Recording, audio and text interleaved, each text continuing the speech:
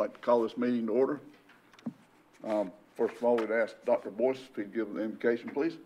Thank you. Let's pray. Heavenly Father, recognize today that we are now meeting to discuss important issues concerning the citizens in Jacksonville.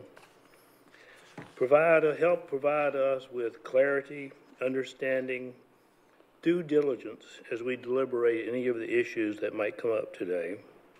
Help us to remember that we are a board needed when the rules and laws, at least in some people's minds, are not considered to be fair or just, and that we need to bridge that gap between the law and what some people might consider to be unjust, and that we can do the very best for the citizens of Jacksonville to make them as comfortable as they can be regarding these issues.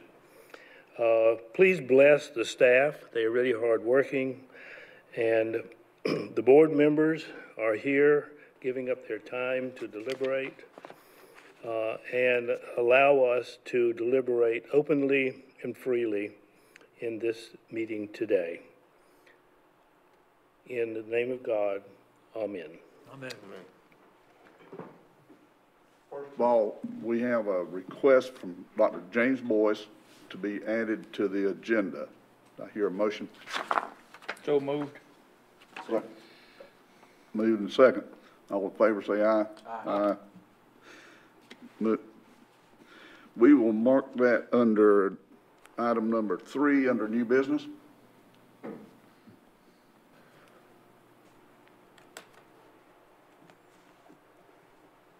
Under old business, number 1 is we need to reapprove the August 25th, 2021 minutes.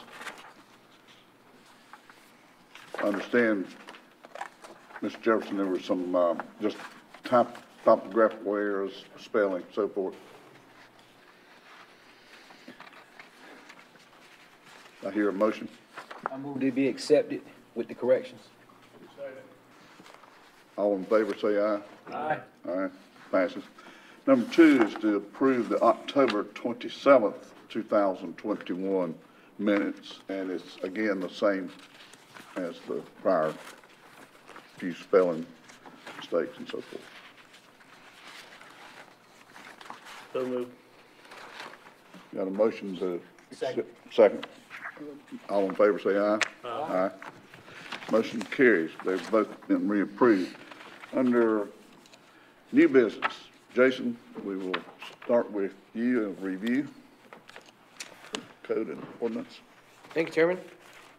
So the purpose of this morning, or this afternoon rather, is to go over just a brief, what you have in your agenda is some of the enforcement items that we have from, first of all, the municipal code, so the city code of ordinances.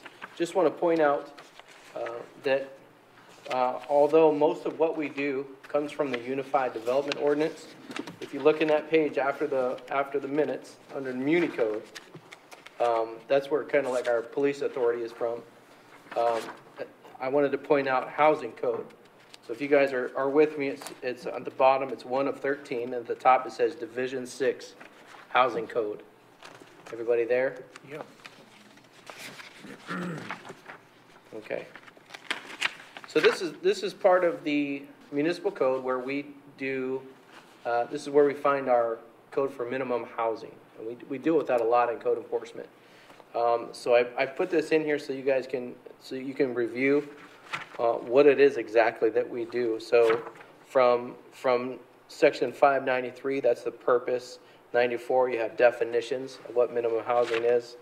And then the rest of it, 595, and if you keep flipping through the pages, through 505 is basically the requirements of minimum housing, the requirements of inspectors, requirements of staff, so on and so forth.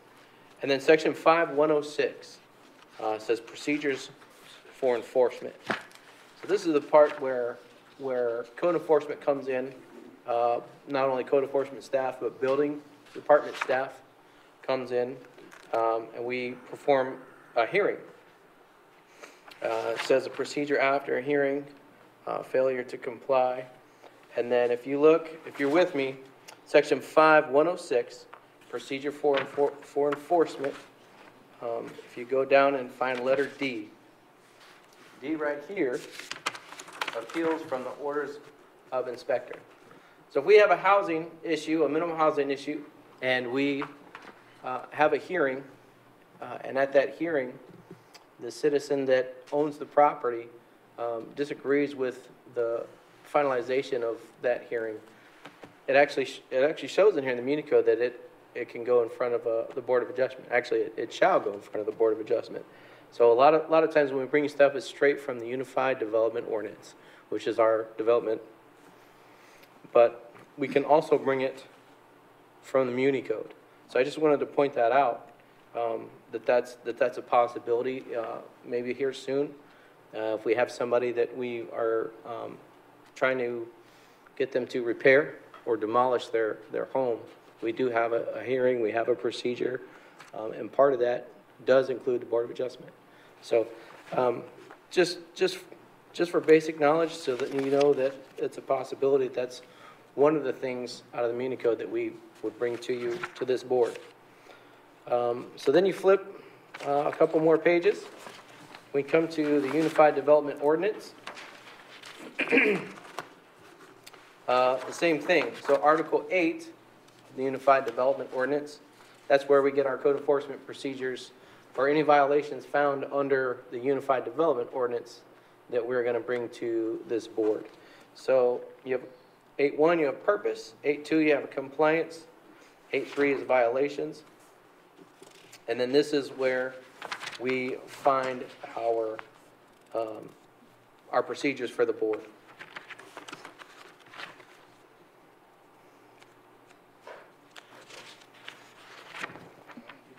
Procedures for the board?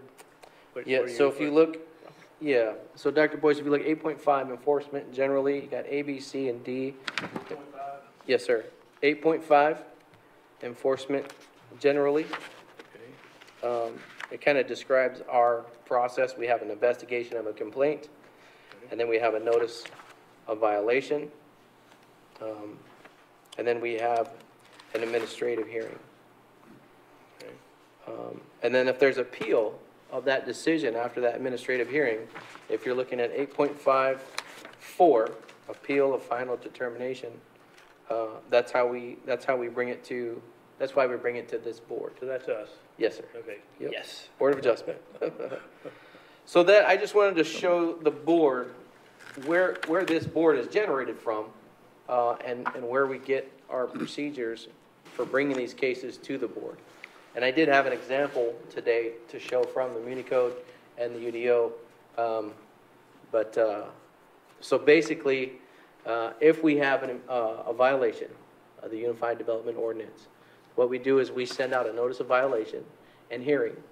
And typically it's about 30 days. We have a hearing, we sit in front of that group, and we make a determination after that hearing. And within a certain amount of time after that hearing, our citizens have the option to appeal the termination of that hearing and present themselves to this board. So that's how we would get here. If we had a case to present, that's how we would get here if we had a case. Excuse me, but I'm assuming that before we actually had a meeting, that we would be able to see the minutes from the administrative hearing?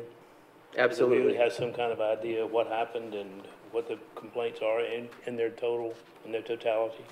That's right. So once we had our hearing and they appealed to the board, the staff would present our results of our findings, what our investigation showed us. We would also supply the violations from the code that they're infracting.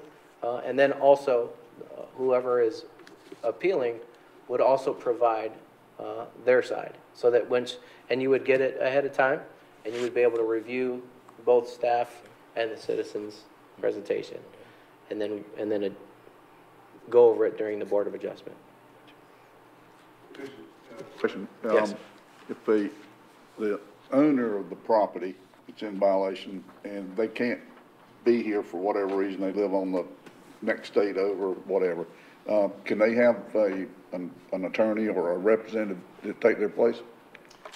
Actually, we've had, recently, we've had some hearings held upstairs where there's multiple parties involved. We had one show in person. We had another one arrive and also represent a neighbor with their permission. And then also one of the owners was in California, and we invited them to do a Zoom meeting for that meeting. So that, absolutely, they can have a representative here, either in person or we've even done it through Zoom. So absolutely.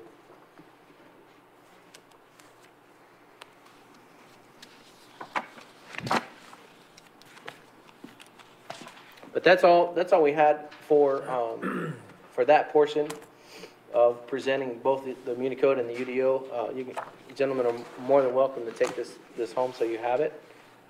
But I know we haven't necessarily gone over where these cases come to present to you. So I just wanted you to have that so you know where it was originated from. So Jason, the housing code is standalone from the UD, right? Right, so the housing code, there's different things that we do. So the Muni Code, again, is basically our police authority, our police power. So for the city, there are some things within the Muni Code that code enforcement enforces. Housing code is one of those things, but that's also where we get our high grass and weeds, our junk vehicles, and things like that. So we do enforce that from the municipal code, and that has different regulations, different penalties, different processes. But I just wanted to point out that they do also present in front of the board sometimes. But the bulk of what we do, especially for this board, is out of the Unified Development Ordinance. Absolutely. Under new business, item number 3 is Dr. Boyce. Oh, thank you, Dave. I'm looking at this sheet that I handed out March 23rd from the memo, and I was sort of jesting with Jason. Wait a minute, is it jesting with Jason? That's some kind of pun. I was jesting with Jason, saying, well, I wanted to prove to him the least I read it, because, David, you wanted us to read it, and that was sort of our assigned thing. And so in that light, I read some of it. I didn't get through all of it, but I read some of it. And one of the things that I noticed, and I read through section 4, was that there were a number of tables. And in those tables, if you go through them, you can see that there are zones that are listed. And some of those zones, and they're basically listed by way of abbreviations, residential zone, and then they had these numbers afterwards. I did talk to a few people around, and most people don't understand what the little numbers meant. And then I called Jason, and I said, what does the numbers mean? And what the numbers meant. And of course, I could have read that in section 3, but and of course, this is a 490-something page document. Right. Okay. And I was talking to Mr. Stewart Gill over there, and he was saying, you can't read something like this. And I told him it was kind of like a science book. It's Right. not a novel. Yeah. You have to go in and use it as a reference. And so I thought that as I went through the tables, and I would look at an abbreviation for one of the uses, and or one of the zones. I couldn't remember from reading in section 3 what it meant. So then I would have to go dig through section 3 and look for it to see if I could find out what it meant exactly. Right. And not only is there an abbreviation, it also has a title. And then it also has a little definition in section 3 that tells you exactly what it means. And I thought that it might be a good idea that we could put a small before all those tables start, I think around on page 192 of that section, if you put a little small table where you could list all of those zones, say what they meant, and then provide a little blurb or two, kind of like a TV guide, a little blurb about what it means. And so that you wouldn't have to go all the way back into section 3 and then stumble through and try to find it. And I was just going to suggest, of course, I don't think that that's the real job of this committee, but I was just going to suggest that you might want to think about doing that, and if anybody wanted to discuss that, you could. I'm not going to make a motion. Do anyone have a question? Okay. And then the other thing that I wanted to just sort of throw out, I was reading through Article 4, that's on page 192, reading the preliminary information before you get to the tables, and I read this section describing what use P means, or what P means, which means permission to do it. Okay. If you see that in a table, basically it says, yeah, that you're permitted to do that in this particular zone. Okay. So I read this sentence, and it's one of two sentences, and it reads, and I'm just going to read it to you.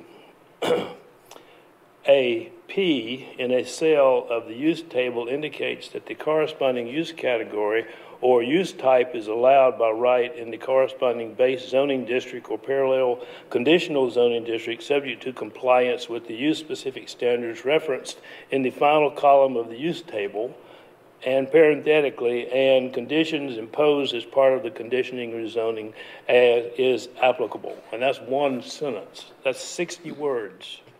And I remember years ago when I took English 101, if I wrote a sentence that had 60 words in it, I flunked. Because a sentence is supposed to be a single thought, and that's a complexity of thoughts. Right.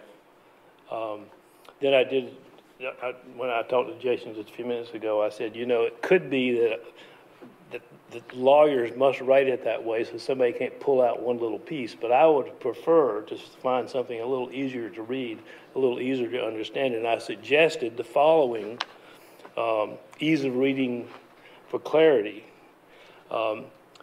which I would probably expect if you would want to do that one. There are a whole lot of other ones in here that probably need to be turned into common language that meets the law requirements for the kind of language you need. And so I rewrote it, or just edited it as a suggestion. A P in a cell of the use table indicates a use is allowed in the base or parallel zoning zones. Period. And then I put, there's a little note right there to see what conditional rezoning may require, okay, what that is. Then I wrote a second sentence and said the final cell in the corresponding row of cells references a use-specific standard which needs to be considered. And then just below that I wrote, use-specific standards are found in section 4.2 of this document on page 201. And to me, that seems simpler. And each one of the sentences is not a complex sentence, but a simpler sentence with one idea each. So if there's some way you could possibly re-edit in common language versus legal language, it would help people read this document. Absolutely. Well, and I think to add on to what Dr. Boyce is saying, one of the things that we did, for instance, we had what could appear to have been conflicting codes in the Muni Code and the UDO. For instance, we had animals. We had in the code, in the Muni Code, allowed for farm animals, horses, cows, chickens, things like that. Mm-hmm. But although it was allowed, if you look in the Unified Development Ordinance, it was very specific on what that allowance was. We had a table, we had a chart, we had numbers, we had acreage, but it didn't say that in the Muni Code. It just said that it was allowed. So people would look up the Muni Code, not knowing that we had a Unified Development Ordinance, because it was only adopted in 2014. And they say, well, I looked up the code and it was allowed, so why am I in trouble? So things like that, we really try to look at, you know, this UDO, and we have changed that, by the way, to refer it to the UDO instead of saying that they're allowed. But that was one of the things that we were able to do. Same with the 160D changes, we did that too. So one of the things that we're looking at, this was adopted, but this was pulled from other municipalities, kind of one big poll of, if, I don't know how many of you were here when it happened, but this was not tailored, dotting the i's and crossing the t's specifically to Jacksonville. There are some things in here that aren't specific. So that's what we're trying to do is go over it and try to make it specific to Jacksonville. But we didn't write this, we adopted it. So yeah, these kind of changes are great. There are some things in here that need to be done, and staff is working on getting some of those changes made. And yeah, exactly like Dr. Boyce pointed out, some of this is legal verbiage that we wouldn't have the ability to change if we wanted to. But I think offering some editing maybe in the front to help explain it, because we do refer, especially this one that Dr. Boyce is referring to. This is most of where code enforcement lives, as far as how we're going to approach dealing with these violations and where we get them from. So this table lays out whether something's a violation or not. This is what we reference, is this table. Mm-hmm. So it's mostly for staff, but absolutely when we're trying to explain it to a citizen, some of it can be very overwhelming. So I think having a general statement or some kind of layout in the beginning of the chapter would be a good idea. But again, we're trying to look through the entire UDO to see what changes need to be made so that they don't conflict, and then also so that they're a little bit more understandable and tailored to Jacksonville. Okay, thank you. Does anybody have any comments or questions about Dr. Boyce? Thank you then. Okay. Appreciate it. I think that concludes our business today. I want to thank Councilman Bittner for being with us today, Mr. Jefferson, Mr. Martin, and the members. I will now entertain a motion to adjourn. So moved. Second? Seconded. All in favor say aye. Aye. Motion carried. We are now adjourned.